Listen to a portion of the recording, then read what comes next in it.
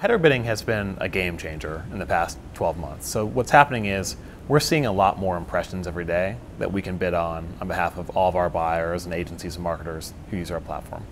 And what's generally happening is that it used to be that you might see one impression one time from an SSP. So New York Times selling through Rubicon, an impression comes in. Well, the New York Times might have a header implementation with a bunch of different SSPs. So OpenX, Index, Google. So in some cases, we might see the impression more than once. So there's some duplication that's happening.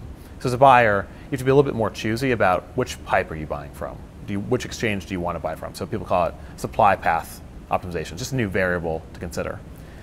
The other piece of that, though, is mostly good news, which is that 5 years ago, programmatic was more remnant inventory. It was after the direct sold piece of the waterfall, what was left over, and the publisher would say, let's sell that programmatically. And what's happening now is actually the publisher saying, with header bidding, let's open up that whole waterfall programmatically to let the previously remnant demand compete with my direct sold demand.